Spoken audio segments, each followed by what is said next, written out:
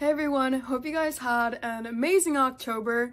I know right now we are approaching final season, so it's kind of a stressful time here in Marietta, but I'm definitely excited. And since it's November, that means Thanksgiving and it means time to talk about things that we're thankful for.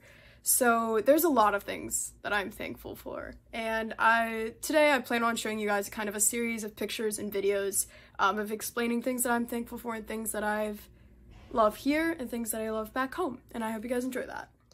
The first group of people that I'm thankful for, or the first thing that I'm thankful for, is the people that I've met here at Marietta.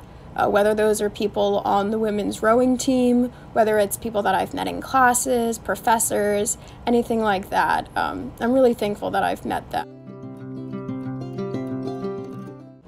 Speaking of all the people I've met here, it reminds me of all the people that I'm thankful for back home.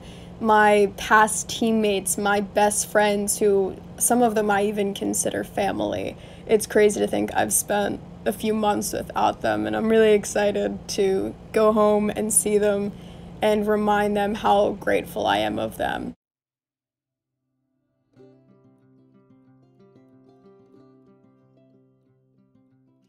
And going off friends that I consider family, that's when we get into talking about my scouting journey and my life in scouting. So if you don't know, I'm in Venturing BSA, which is an umbrella off of Boy Scouts of America. It's co-ed, there's men and women from the ages of 14 to 21, so it's the older youth group. And I love it. I've been a part of it ever since I was 14, and it has given me so many opportunities. I've learned so many things that are unique to scouting, and a lot of people don't know. I've learned how to be a leader. I've learned how to communicate. I've learned how to deal with difficult people, and many, many more things, even physical things like camping and canoeing.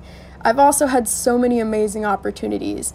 I've been able to join the Order of the Arrow, and I'm currently the biggest female in my lodge. I do so much. I have been my council's president for Venturing for years, and now I'm working in the area on a vice president level.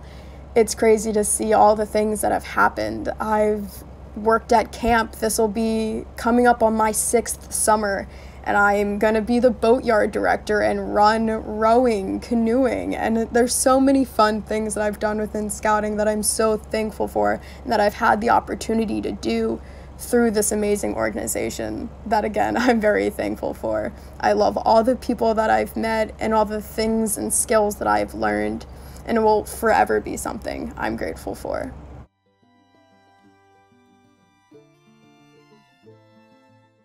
And lastly, I'm of course grateful for my family, my mom, my dad, all of my siblings, my nieces and nephews.